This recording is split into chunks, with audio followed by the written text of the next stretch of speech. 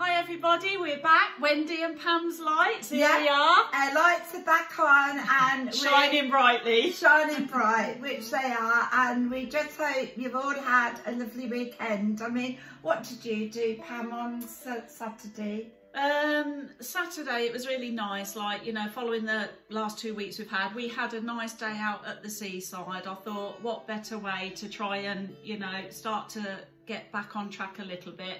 And we all went off to the coast. We went to Hemsby actually and had a lovely walk up the water's edge, listening to the waves, and it was absolutely beautiful, and not too many people, which is always good. So, but did you put your feet in the sea, Pam? Too right, I did. It reminded me of when we went to our little caravan break at Scrapby, Wendy. So yeah, too right. That was beautiful. My shoes and socks were off, and the others walked on the sand, but no, I needed to put my feet in the water, so that was wonderful. So what did you? It was absolutely beautiful, and like, yeah, very uplifting. And I think just what we ordered for the weekend following the and week you went down, didn't you, with your daughter as well? Yeah, I went with my daughter and her boyfriend and your Nick. partner, Nick. So yeah, it was absolutely beautiful. So what was your weekend? What did you do? Tell them. Well, I had quite a surprise.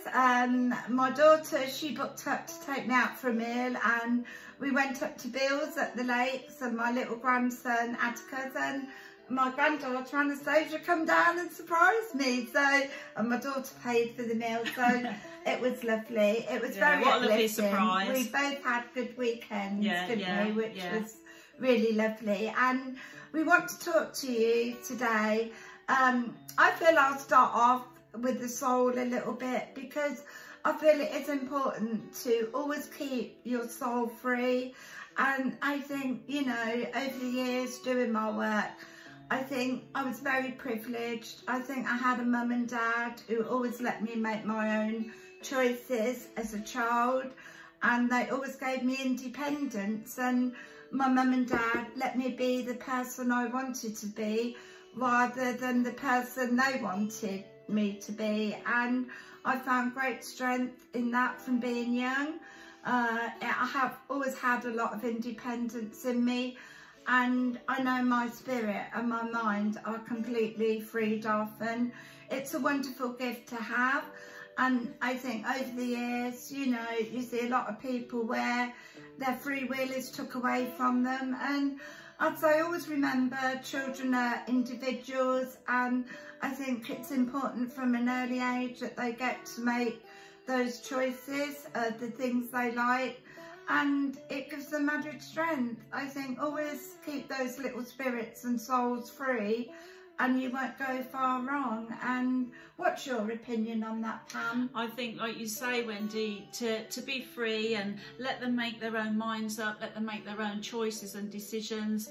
They know what they feel happy with, what they want to do. And it's like, you know, we all come into the world as a free spirit, don't we? And it's like, as Wendy says, it's so important to keep that free for all your life, but different things can happen and change that. But also, I think, speaking as parents, and I think on our spiritual pathway, I mean, I certainly have learned that what you think you are probably doing, you know, with your children's best interests at heart as a mum, you know, it's like you're not getting down from the table till you've eaten a bit of that. But I think learning what I've learned on my pathway, I know that taking that approach, although I've seen it as like a mum and wanting my children to eat something, they will never go hungry anyway, but also blockages that can be caused by kind of making them sit there until they've eaten something. So I've took blockages out of people where, you know, there's been a lot of psychological blockages, and I've found that as you take each blockage out, it can go back to a young age, and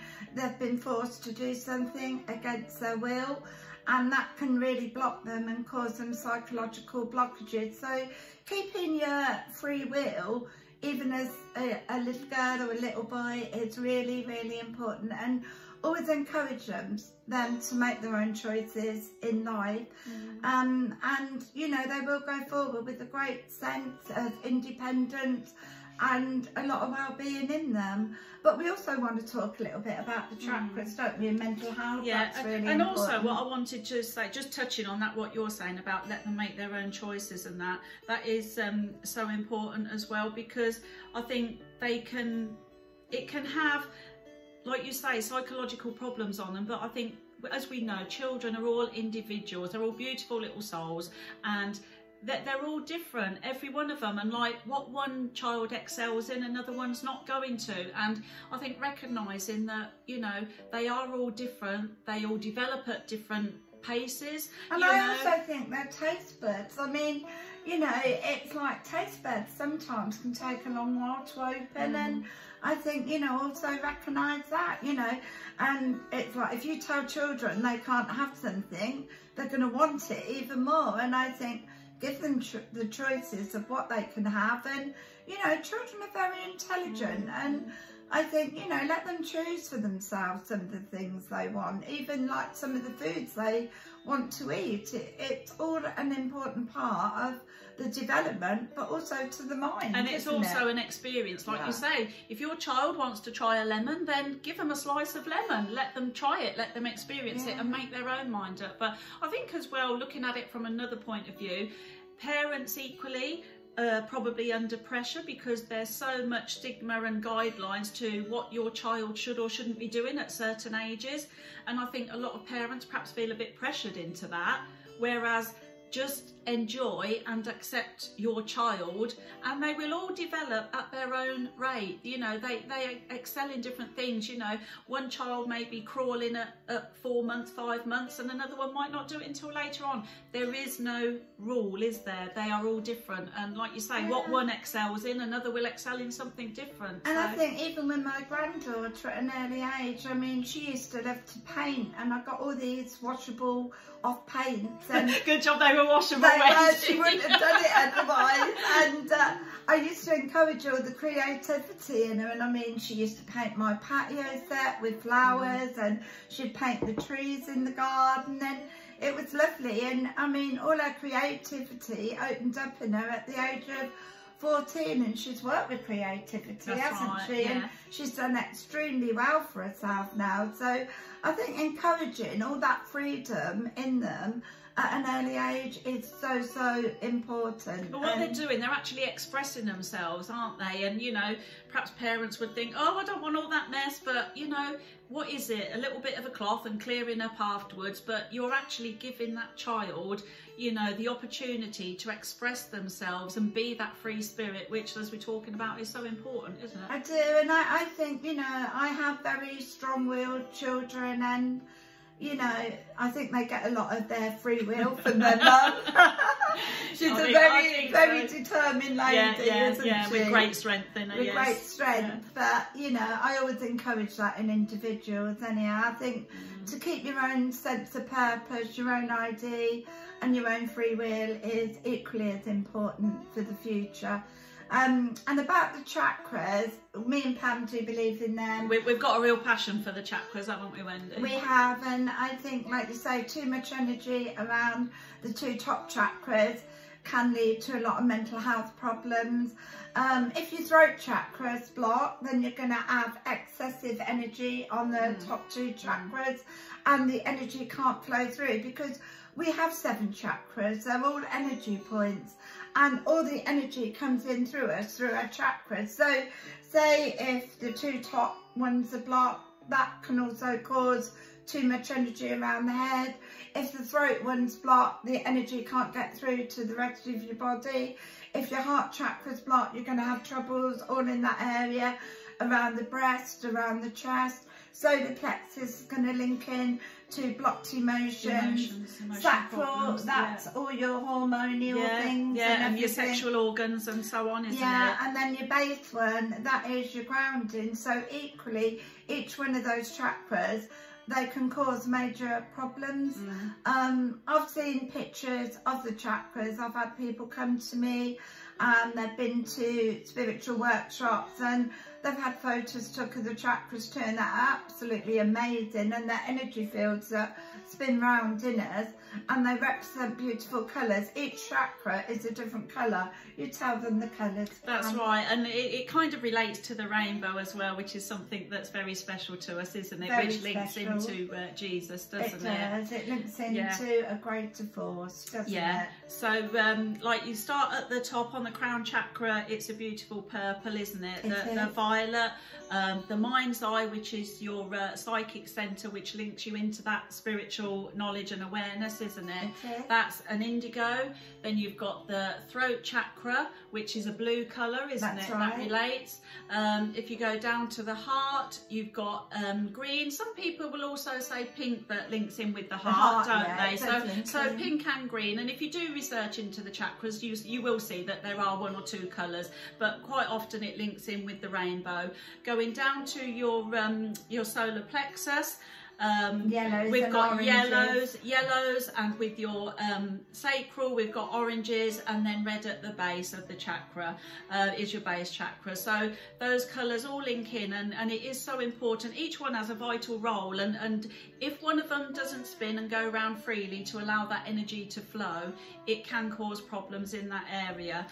And also, it's like I've found since I've been doing my healing, a lot of people have trapped energy in them, and like when they have a spiritual healing or Reiki, you can open up the energy field. We know how to open the energy fields up and how to close them, and they're lovely relaxation. We don't have to touch you to do it. We can actually send the healing in from 2 or 3 inches above the chakras, and just to have your chakras aligned, it can make so much difference to you. I mean, usually shock, sudden movement are the things that put the chakras out of alignment. And I've had people who've had their chakras in, they've had a shock or had a bad fall, and they come back and they say, I have really noticed a difference since my chakras have been out of alignment. So again, we align them and put them back in. And I do believe, and I hope in years to come, that children, I think pregnant women, I'd love to see them given That's right. We talk Reiki. about that, don't we? I'd love to see all children when they're first born, because that is the life force.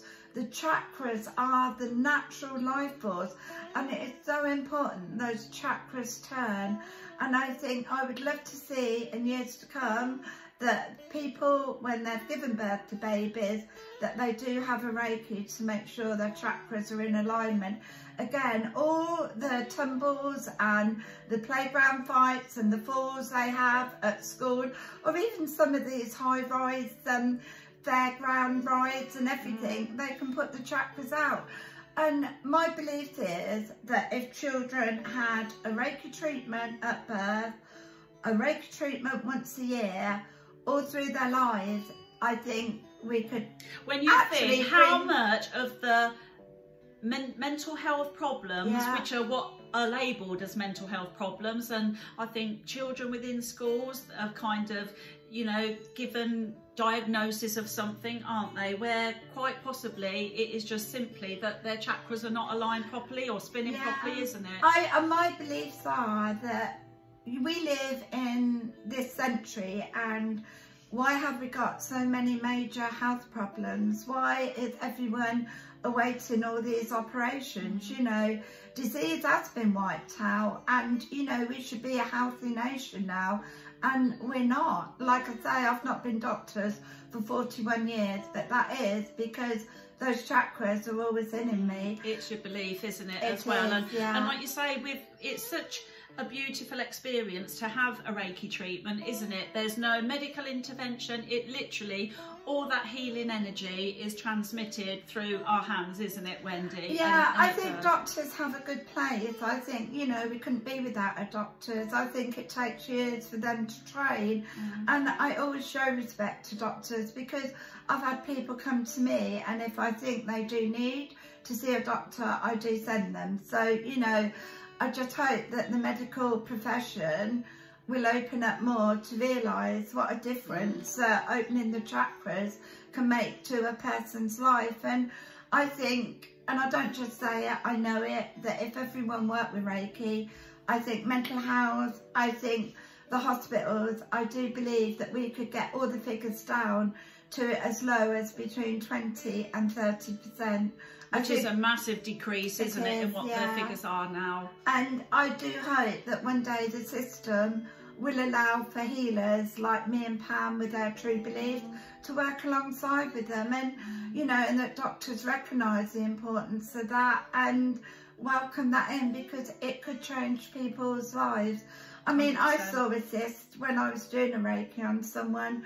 I saw a cyst forming, and I did send that lady to doctors, and although they couldn't see it then, 3 months later she'd been diagnosed with an inch cyst, and I think that saved her life.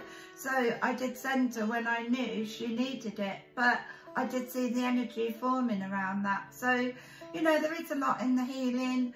There's an awful lot in mental health to do with the chakras, and I think even when people suffer from paranormal, I believe that if this gateway of knowledge is the chakra on her forehead, that is our imagination, that is our escapism, that is where we go with our mind's eye. And if that's blocked, then, and that's not open, then you're going to have all those bad thoughts and feelings come in. So I do believe, as I say, the chakras are so vital in mental health.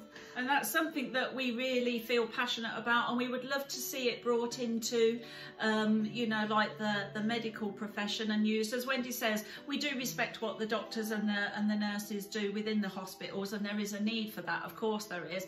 But equally, it would be so nice to see them open up and, you know, open arms and allow us to come in with what we do. And you know, they both work, and I think, you know, it could probably cut down all those waiting lists at the hospitals as well, you know, to have that Reiki treatment. And, you know, I've spoken to Wendy before, we feel really passionate about the Reiki, and I would love to see it brought into the midwifery course, like you say, as working along with the pregnant ladies when they're at their antenatal things, to have a Reiki treatment. And also when you think of how traumatic childbirth can be and labour can be for both the mother and that baby, as it's, you know, coming down and into the world, that is so traumatic for them. And I think if that was part of the midwifery course, to have those chakras stopped, you know, to have those chakras checked, sorry, not stopped, we don't want that to happen, no. Have them checked to know that, you know, they're all doing what they should be doing, and that universal life force is started up. How many babies might that save going into the special care unit, you know, just to know that that is taken care of. And I believe, like, there's a lot of children out there with diagnosed with cancers at an early age, but unless that life force of those chakras starts spinning when those children are born, it can lead to a lot of complications. So, you know, I do believe 100% in what I work with, what my beliefs are, and we've both seen how Reiki has made a difference to people's lives. Most definitely. I mean, you know, Wendy has taught me all I know on my spiritual pathway, and I thank her from my heart for that. But I think I didn't know about the chakras and the importance of them, but I certainly do now, as do my family, you know. And you know, just, I'm going to say as an example, Wendy, when Nick took that phone call about my little grandson. That's right. And I came to Wendy on that afternoon of having that news. I was in a really bad place, and Wendy helped me enormously, and Nick came to pick me up, and Wendy knew straight away the impact of that call had stopped all of his chakras turning. And Nick actually said, didn't he? He said that's exactly how I feel, that everything has stopped. And had you not put those back in for him, he would have become ill within that could have led to something really, really terrible. So, you know, I thank God and I thank Wendy for, you know, giving me the knowledge that she's given me, and thank God for allowing me to be able to do that treatment on Nick. And they all notice a difference. I always do it on my family when they need it, don't I, Wendy? Yeah, so like you say, me and Pam, we just want to pass all that knowledge on to all of you out there, and what we say is real.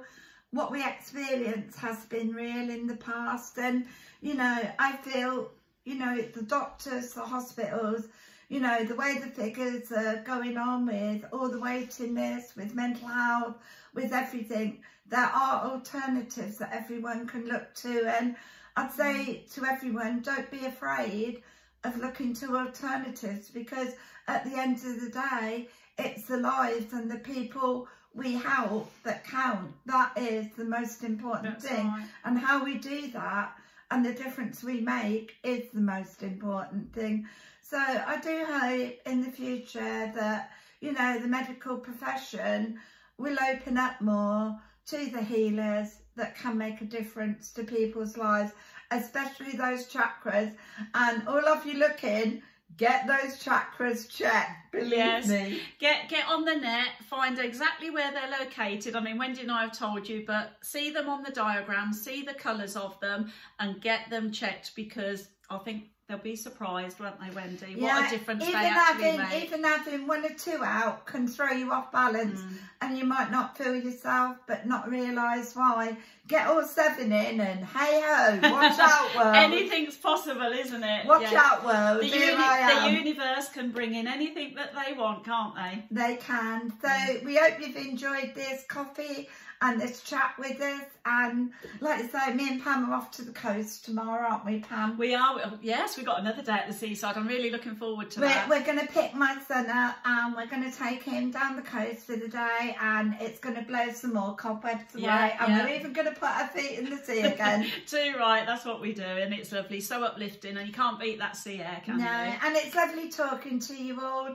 Hope you got a lot out of this. I think that was very informative, Wendy, and I think, like you say, take it on board and find out for yourselves. But we do know what we're talking about, don't we, Wendy? And like, if we can help people and make a difference, that's what it's about, isn't it? We will. So lots of love and light to you all. Take care, everybody. I will see you soon. Bye.